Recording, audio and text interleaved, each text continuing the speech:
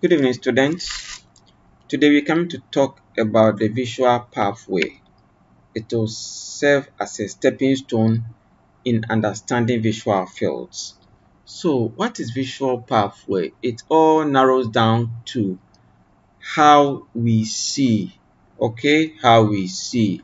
Okay, let me just delve into this. That those of you who do fundoscopy and don't know your way about, this is the optic disc, and that is the fovea, and this is the macula. Okay, around the fovea you have the macula. So automatically this becomes the right eye because the macula is temporal and the disc is what? Nasal. So why am I showing this picture? I'm showing it because remember that the retina contains ganglion cells, and the ganglion cells come together to form the optic nerve. The most superficial part of the optic nerve is called what? The optic disc. So all the ganglion cells on the retina, there's a retina, come to form the optic nerve. Okay, and the most superficial part of the nerve, as we do fundoscopy and see, is called the optic disc. All right. So look at this particular picture also. This becomes your orbit. This is the eyeball. All right. So your retina is within here. It has a ganglion cells that once the ganglion cells come together, they form what? The optic nerve. All right. So the right and left optic nerve, when they come together, they form what you call what? The optic chiasma. All right. So before I finish, I'll also let you know certain terms. Okay, what is congruous, what is anopia, what is homonymous, what is Wilbran's knee, quadrantanopia, and hemianopia. All right, so let's look at this particular picture, okay, which will serve a lot of purpose for you. Remember, this becomes your eyeball, and the retina is within the eyeball. All right. So the retina contains ganglion cells which come together to form what? The optic nerve. This is the, assuming this is your right optic nerve, that will be your left optic nerve. All right. So the optic nerves, the left optic nerve and the right optic nerve, they come together to form what you call the optic chiasma. What does it do? It gives you three-dimensional vision. It gives you depth perception. Okay, that's what the chiasma does. All right, and it is formed by the left and the right optic nerve coming together. From the optic nerve, you have the optic tract. Okay, this is the, assuming it's your left optic tract, this becomes your right optic tract. So in continuation of that, you have the lateral geniculate nucleus of the thalamus. That is where you have it here. And apart from that, then you have what? In continuation, you have the optic radiations. Okay, we have superior optic radiations which traverse through the parietal lobe of the brain, and the inferior optic radiations which traverse through the temporal lobe of the brain. Then it ends up in what? Primary visual cortex, okay, which has an upper bank and what? A lower bank. Okay, an upper bank and lower bank. But of note is the fact that the primary visual cortex, okay, has what? Macular representation, but it is of so much importance that it has dual blood supply, so that in case one shuts down either through trauma or stroke, the other will be open and work viably for the macula to help you to see. So what are they? These are the posterior cerebral artery and the middle cerebral artery. Posterior cerebral artery is found here and the middle cerebral artery is found over there. If one shuts down, the other works, so that the macular representation around the occipital lobe where the primary visual cortex is found is always viable. Before we delve more into these structures and what they do, I want you to concentrate on something very important. Now, when we say congruous, what's the meaning of congruous? Congruous means same quantum, same amount in the left eye and same amount in the right eye. That's the meaning of what? Congruous. Same quantity, same quantum, same percentage of fibers that have been affected in the right eye and what in the right eye. So that is congruous. So if you hear incongruous, it means that some percentage of fibers have been affected in the right eye, but it is not the same percentage that have been affected in the contralateral right eye. That is the meaning of what? Congruous and what? Incongruous. Now, when you hear anopia, it means that there's complete blindness in one eye. So every part of one eye is gone, it has shut down, it is not seen. That's the meaning of what? Anopia. So when you hear hemianopia, it means half of one eye sight is not there. It's only one half which is seeing. One full half is not seeing. That's the meaning of what? Hemianopia. Okay? So when you hear quadrantanopia, it means a quadrant or a quarter of one full eye sight is lost over there. Homonymous. Okay? Homonymous means same side. Homonymous means what? Same side. If you take the right eye, for example, if you divide the right eye into two, the right side and the left side, and if you take the left eye into two, the left side and the right side. Homonymous means that if it is the right side of each eye, is the right side of each eye, which is what? Affected. Now, what is Brown's knee? I'll demonstrate with Brown's knee as I talk about the sketch in the subsequent discussion, as I'm coming to do now. Okay, so how are the fibers organized in each area?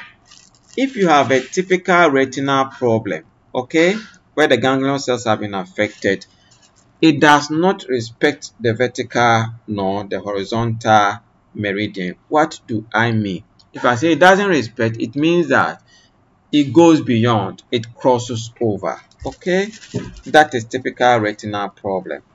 All right, if you have a typical optic nerve problem, what happened to optic nerve problems? The fibers within the nerve have been segregated into what?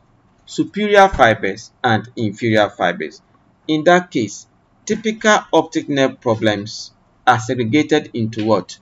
Superior optic nerve problems and inferior optic nerve problems. So they always respect the horizontal meridian. What it means is that they don't cross. They don't cross the what? The horizontal meridian. Okay, now let's talk about the right and left optic nerves. Assuming this is your left optic nerve, okay? How is it formed? It is formed by what? Fibers from the temporal ganglion cells and fibers from the nasal ganglion cells, okay? This is the left eye. Similarly, in the right eye, fibers from the nasal optic nerve and fibers from the temporal optic nerve. Okay, so both of them form what? The optic nerve. Okay, so at the level of the chiasma, the nasal fibers decussate or cross to the contralateral side. Is that right? Look at the color code. The blue has gone, it has crossed over here, but the red has remained at the same side. Okay, it has remained ipsilaterally, and this is contralateral or decussation. Same thing here. The red has remained nasal, okay, and it is decussating or crossing to the contralateral side, while the blue remains ipsilateral. It does not cross at all. There's something you should also know, okay, that there are certain fibers that are called Brown knee fibers. The most infranasal fibers, okay, as they read the chiasma, they cross over to the contralateral optic nerve. Okay, so the most infranasal fibers at the level of the chiasma, they cross over to the contralateral optic nerve. These are called Brown's knee fibers. Okay, now so let's talk about the chiasma. There are three types of chiasmas. Okay, we have the central chiasma, the preface chiasma, and the postface chiasma. The central chiasma is found in majority of the general population and is found in 80% of the general population, whilst the preface chiasma is found in 10% of the general population, and then the postface is found in 10% in the general population. Another thing you should know is that sitting on top of the chiasma are two major structures. One, the tail ventricle, okay, and the hypothalamus. And then sitting under the chiasma is what? The sella turcica, which contains the pituitary gland. Alright, that's great. Okay, so now let's continue. So, in continuation of the optic chiasma is the optic tract. Okay, the optic tract.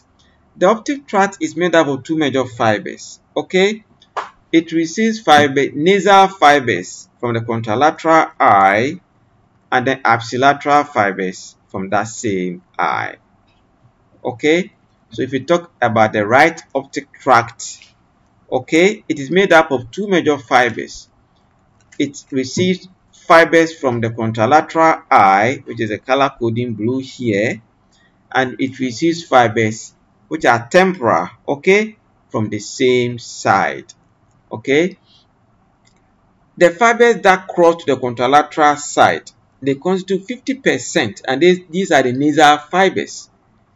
52% of the nasal fibers cross to the contralateral side, while 48% remain as temporal fibers ipsilaterally.